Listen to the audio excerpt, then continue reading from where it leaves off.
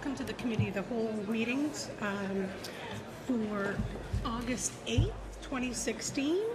The first thing we're going to do today is we have a closed record hearing to consider a petition to vacate an unnamed alley west of Franklin Street and a portion of Franklin Street, all located between Kentucky and Iowa Street. This is a closed hearing, so all records have already been submitted. There will be no new public admissions to our hearing today.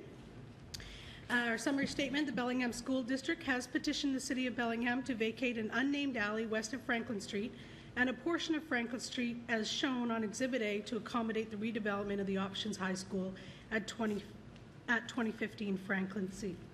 The hearing examiner held a public hearing on this petition on May 18th and 22nd and recommended approval of the vacation petition as shown in the findings of fact. Conclusions and recommendations are attached in our packet. And with that, I'm going to turn it over to Alan Mariner. Thank you. Alan Mariner, Deputy City Attorney. Also here this afternoon are the lead planner for the street vacation petitions, Brian Smart, Chris Como, the city's transportation planner, Leslie Bryson, the Parks Director, and from the school district, Ron Cowan, and the school district's attorney, Phil Circa. So they're here to answer any questions you may have based on the record that was created before the hearing examiner. This project to replace the Options High School required two things. First, a conditional use permit, which the hearing examiner approved with conditions in a decision dated July 15th of this year. Any appeal of the conditional use permit decision is to Superior Court. The City Council does not have any jurisdiction over that decision. What you are here today to consider is associated with the conditional use permit is a street vacation petition submitted by the school district for the Options High School project, and that's what you're going to be deciding on this afternoon. As Ms. Vargas has indicated, the areas to be vacated include two different areas. One is an unnamed 20-foot wide alleyway. It's 400 feet in length, just west of the Options High School. And you can see that is the pink area right to the west of the site. The other area to be vacated is a portion of Franklin Street. And for the first 320 feet, it's 10 feet. And then you can see at the very bottom, it expands to 20 feet. So those are the two areas that the school district is requesting be vacated. As shown, as documented in the hearing examiner's recommendation, the right-of-way vacation will facilitate a better Options High School project. However, the school district can still proceed under their conditional use permit with the project, even if council denies the street vacations. The school district is seeking the vacations, as I said, because it will make for a better project. Vacation of the alleyway, the 20-foot wide alleyway, will allow for the construction of a full-size turf field to the west of the Options High School site. It will also allow for some additional outdoor area for the Options High School patio and some other areas. And the vacation of the Franklin Street right-of-way allows the school district to shift the whole project, gives them more room, shift the whole project to the east, which again frees up land, additional space for the turf field and for the patios and other Option High School facilities on the west side of the project. The right-of-way to be vacated is not needed by the city. The bicycle and pedestrian path provided by the alleyway will be relocated to the east side of the project along the Franklin Street right-of-way. And you can see that here. Here's the alley right here, and it will be relocated to the yellow. Testimony from city staff at the hearing showed that the relocation of the pedestrian bicycle trail will actually improve non-motorized circulation and safety by moving it over to the Franklin Street right-of-way. The vacation of that portion of Western, and the other thing that I would say is that Brian Smart and Chris Como are here to answer any questions that you might have as to, based on the record, as to why that's the case. I'm not the expert on transportation issues, but we have the expert Chris Como here. The vacation of the Franklin Street right-of-way is not needed because even with the vacation, there'll still be 60 feet width for the right-of-way, which is what the city typically looks for, and it will not affect. It will affect neither non-motorized or motorized traffic on a street that, for all essential purposes, dead ends, and there's not much traffic. So based on the public hearing, there's 4.5 hours of public hearing on both the conditional use permit and the street vacation, 2 different dates. The hearing examiner found that the vacation met the city's criteria and the state criteria and recommended vacation of both rights-of-way. The hearing examiner's findings of fact, conclusions, and recommendation are included in your packet, page 8. The complete record was emailed to you and available for your review in council office. You should base your decision on that record that was created before the hearing examiner during that 4.5 hours of public testimony. And you should also base it on a review of the hearing examiner's report, which is in your packet. If you approve the petition, council must determine the compensation that the school district should pay for the vacation of the right-of-way. And as documented in the hearing examiner's findings, the value shown by an appraisal of that property is $64,000. Staff is recommending, as we have in other similar street vacations, the last one being the Lowell Elementary School street vacation that council approved about 1.5 years ago to allow for the expansion of Lowell School, but staff is recommending that no compensation be required because of the public benefit of getting rid of these portable buildings and constructing a new Options High School facility. But you need to make that decision, and we included our recommendation in the draft ordinance before you. So at the end of the hearing, council must either approve, modify, or reject the hearing examiner's recommendation. If you vote to approve the hearing examiner's recommendation and approve the vacations, you should make a decision on compensation. And you should also consider a motion this afternoon to bring forward the vacation ordinance in your packet for a first and second reading this evening. So with that, I'll turn it back to Council President Vargas. Council, any questions? Councilmember Lillquist. Thanks, Mickey. I guess I must say that I have the hardest time with the assertion that this results in an improved bicycle system. So I guess I'd like staff to address that point. What we have now is a physically separated, protected bike path, and what we would have, if we accept all this, is an unprotected shared bicycle lane. That does not seem like an improvement to me. Okay, so Chris Como can address that, and based on the record before the hearing. I myself wouldn't use the word improvement. I would say that this doesn't compromise the purpose and function of our bicycle network in any way, shape, or form. And the connection remains. The purpose and function of a bicycle connection in here is essentially the same. I would say, however, that from a public school standpoint, the integrity and the security of the school campus is better with a public pathway at the edge of the campus instead of piercing the campus. We're talking about a new school being built, and it seems a little bit odd that we would be directing people through a campus like this with a non-motorized connection. But again, from a transportation standpoint, the connectivity is there. The issue of going from a, quote, protected bikeway to an on-street facility, as was mentioned, there's almost no traffic on this Franklin Street dead end. It's going to serve a parking lot specifically for the school. The people will still be routed up to this. It'll tie in equidistant between the Ellis Street Bike Boulevard and the Grant Street Bike Boulevard. We're putting in a Kentucky Street Bike Boulevard right now.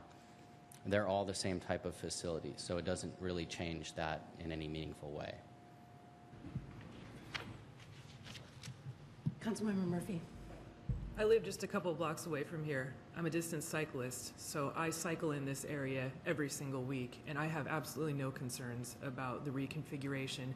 I just believe in what the report says, that we need to do outreach and signage about that to help educate the community that their regular route is changing. Kentucky Street is perfectly fine the way it is, with showing that this is now becoming a bike-friendly area. And since Franklin and that area doesn't have the same traffic, I don't share any reservations about that. Also, I really want to support the redevelopment of this area because, just to state it simply, I think students need options. I'd just like to say that our bicycle wayfinding system will begin its implementation later this year. Great, thank you. Councilmember Borneman. Yeah, I understand the concerns, Michael, with it, but like Roxanne, I've bicycled through that area a lot, and there, the Franklin Street there's hardly any traffic on it, so that's not a big concern. I will miss reading the graffiti along the trail when they move it, because they all constantly put up new graffiti along the walls there by the school. But other than that, I think the trade-off will work with it for me. In regards to the graffiti, you'll still be able to read that because that trail where the graffiti is actually under the letter C. The building is actually under the letter C on Current Trail. Oh, cool. So you'll continue along that amenity, and then it will connect, as we said, into Franklin. Franklin is also a upside-down dead-end T. Or not Franklin, was that Iowa Street? So Iowa Street is vacated at both ends, so it's an upside-down T. Talking with a couple of our crime prevention officers from the police department, they actually saw that as a benefit to have the trail relocated to that side, because there's literally campers that use that area. So that would actually provide more eyes on the street instead of sending it up through the alley as it stands now. Also, by relocating it to the legitimate street intersection, it takes out the mid-block connection, which, as a couple of you, I've also used that trail before, and cruising along, I've almost gotten clipped a few times. So it's a better location to have people heading north and south along that. And as Chris said, it connects to our bike boulevards in Ellis and Grant Streets. If you've been down Cornwall recently, you can also see the city's improvements to neck down Cornwall Ave to get a little bit safer pedestrian crossing in there. So there's been substantial pedestrian and bike improvements in this area. Councilmember Hamel, then Knutson. I guess more of a comment than anything else. So I live right across the street from this project, 317 Kentucky Street. So I've lived there for 10 years and seen the portables. I think and I realize this is outside the scope of what we're talking about today, but having a single facility, I think philosophically for me is a better use of that property. As relates to Councilmember Lilliquist's comments regarding the rerouting of the trail, I see a lot of, and this reflects Mr. Smart's comments too, about mid-block bicyclists coming out of the trail onto the street without stopping. There's a safety issue here. I think having the bike trail, even though it is a shared use, along Franklin with the stop signs, having the controlled intersections there, just hopefully will improve the safety of that area. For months out of the year, there's virtually no traffic because the school's not in session. The school gets out around 2:30, 2:45, so the evening traffic really, I don't see that as being an impediment to bicycle safety along Franklin. And on the weekends, there's virtually no traffic there. So, yeah, thank you. Councilmember Knutson. Yes, I appreciate the school district coming forward. I'm happy to read that there was a second hearing after questions were raised about not being noticed properly and everything like that. So I'm prepared. I move the ordinance to adopt the hearing examiner's finding and facts with no compensation. Second. Councilmember Lillquist, then Borneman. Actually, I still have a question. The other thing that was raised as kind of a funny issue is that we have a policy which says we should not do vacations along an open space. And staff apparently had said and testified that the trail right along what is really an open space was not actually an open space, because though the city counts it in its overall inventory citywide of open space, we don't include it in the inventory that we ourselves personally track and develop, that is parkland and publicly owned land. In other words, it's open space in one sense, but not open space in another sense. It seems to me like we're cutting a very fine line. It seems like it's open space in all senses of the word, but a technical sense. So I'm having a hard time going against that policy that says we shouldn't do that. Can someone please explain to me what the thinking was to why we had that policy in the first place? Why would we say we shouldn't vacate in open spaces? I believe that was the hearing examiner's interpretation of reading into the pro plan. When I read the hearing examiner's order, that it was his interpretation of reading into the pro plan of what open space is and isn't, versus a staff memo about that. But as far as the requirement in the vacation, I think it's number 9, Alan. Policy. No. I've got a comment before Policy number 4, vacation policy number 4, right-of-way adjacent or leading to any park, open space, view, natural area, or other natural man-made attraction should not be vacated. I would add to that, I think that's the one policy that the hearing examiner struggled with the most, as you can see in his decisions on pages 15 and 16 of your packet. But he said that you could argue either way. It was a fine line. If council wants to reject the street vacation based on that, it can, but it can certainly also, as the hearing examiner did, say that condition is met, because it's not natural open space, it's very developed fields and tennis courts. But the criteria includes man-made attraction, any other natural or man-made attraction. A ball field sounds pretty much like a man-made attraction, a big open playing field. I guess one of my problems is I've just been told, the hearing examiner, this is a closed record hearing, and all I have is this. The hearing examiner says that he deferred to the staff's interpretation of open space. Staff says that really wasn't our interpretation. The hearing examiner writes it's an improved bicycle circulation system. Staff says, well, they've not really improved, it's just not compromised. So the record I'm reading doesn't match the testimony I'm now hearing. You're not hearing any testimony right Well, okay. The answers I'm hearing. Councilmember Borneman.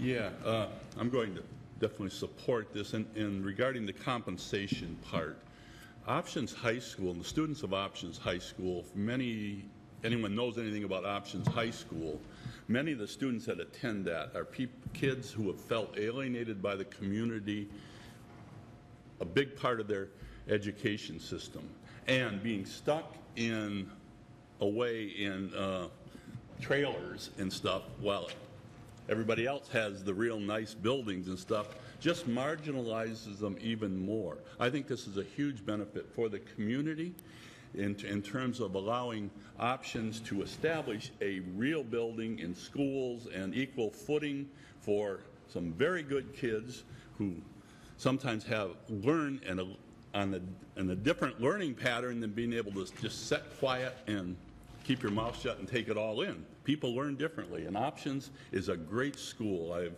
worked with them for a long time, and I think the compensation part, yes, I hate to give that up, but I do think there's a huge public benefit for it, so I will support that as well.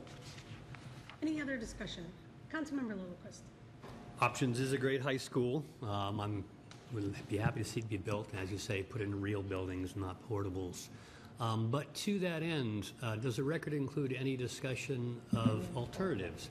For example, we have an 80 feet of right-of-way on a dead-end street Travel lanes can be 12 feet wide and sidewalks 8. We don't need even 60 feet of right-of-way to put in a very low-volume road. The school district could have asked for 20 extra feet, on the east side, not 20 on one side and 10 on the other. Was that alternative discussed in the record? No. Okay, we have a motion in front of us, a motion to accept the recommendation with no compensation. All those in favor, please say aye. Aye. Opposed? No. Okay, motion carries 6-1, and that closes our... We've got a couple more Alan? things. I'd like a decision on the compensation. So the motion recommended no compensation? Okay. Does All that right. cover it, or do we need a Yes. separate motion? Yes, Okay. I'm sorry. Wonderful. All right, so with that, our record, We also Alan? need a motion for this evening to bring forward the ordinance for first and second. I Councilmember move Murphy. that we bring this forward for first and second reading tonight. Second. Discussion? All right, all those in favor, please say aye. Aye. Aye. Opposed? Motion carries 7-0. Alan, did we meet requirements? Yes, thank you. Be careful before I jump the gun again. All right, thank you very much, and that is the conclusion of our closed record hearing to consider a petition to vacate unnamed alley west on Franklin Street.